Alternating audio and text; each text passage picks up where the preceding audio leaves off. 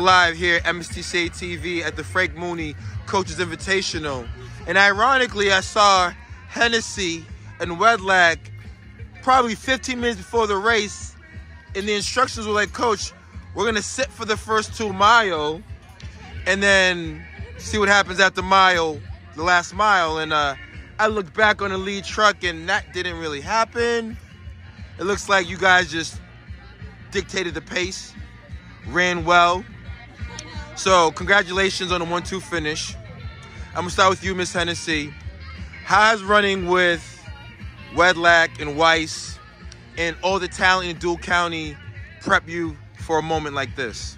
Yeah, because I'm always pushing myself, and it's great to always be able to run with friends, and they're always helping me out in the workouts. And then in the meets, I always have someone to push with, and they're always there with me. Now, you mind me asking you, Miss Hennessy, because she has a sibling on the team. Do you have a sibling on the team? No. No, okay. Are there any more Hennessys coming? I have a younger brother, but I don't think he'll be. He may not. He may not. We don't know yet. Younger brother, your sister's the real deal. So it runs in the family. Great race today.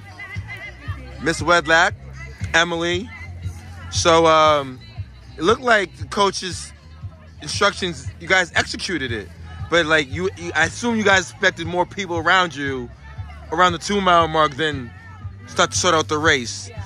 But it seemed like Hennessy answered some of the questions I was going to ask you. What's next? We're at postseason, 1B next week. You guys have the chances to be runner-up, maybe win. What is our thoughts going into next week after a performance like this? We're just going to try and use all the training we have leading up to it, just as best we can, and just make sure we're putting in all our effort before the last meets. And we're just going to try and come together as a team and do what we've worked hard for.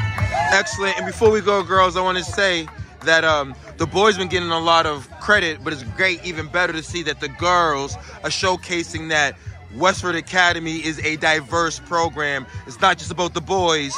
The girls are just as good as too. Look out, Dual County. Look out next week, Division 1B.